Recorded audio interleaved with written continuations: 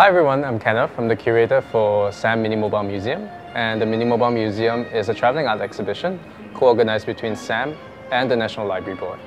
For this recent edition, which looks into the films and popular culture of 1950s and 1960s, we worked with the artist Jeremy Sharma called Slander.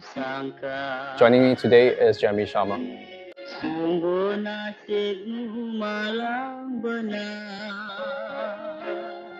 Slander really takes us through your reflection on a period of films produced in Malaya between 1958 and 1963. So maybe we can begin our conversation by speaking a little bit about your interest in this set of films. Why were you so interested in films produced during this period?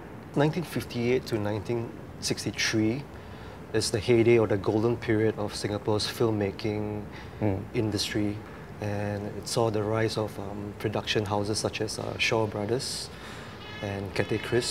It was during this time that they were producing a whole slew of Malay-language films. I was particularly interested in those films because it reflected a tumultuous period in Singapore's history, where we were just emerging from British rule, and the nation is still forming its identities. And so in this particular installation that you've done for us with Slander, you've kind of created this setup where the past seems to come at us as a set of weak signals in the air. They kind of interfere with the present.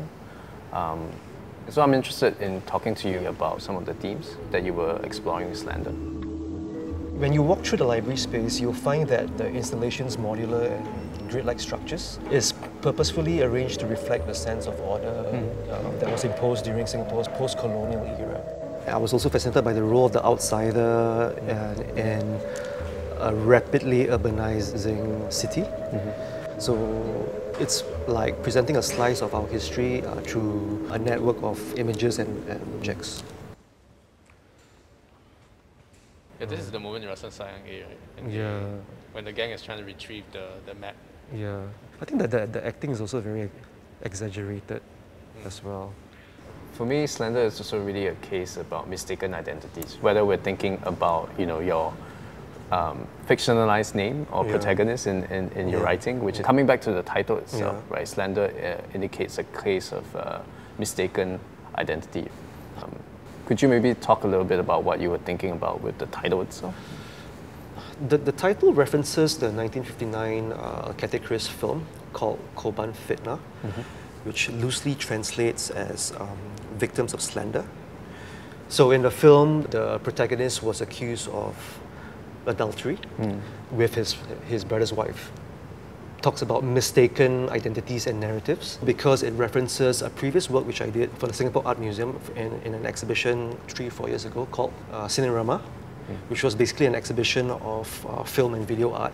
And I presented a light box installation of light impressions which were derived from segments of 𝘚𝘭𝘢𝘯𝘥𝘦𝘳. So it has references back to a previous installation, which is what this exhibition is about.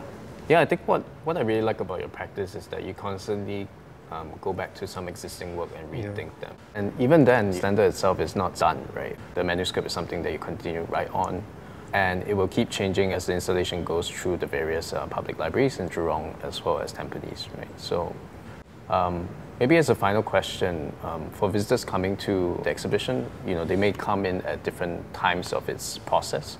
What are some of the things that perhaps you would like them to take away with them as they experience Slander?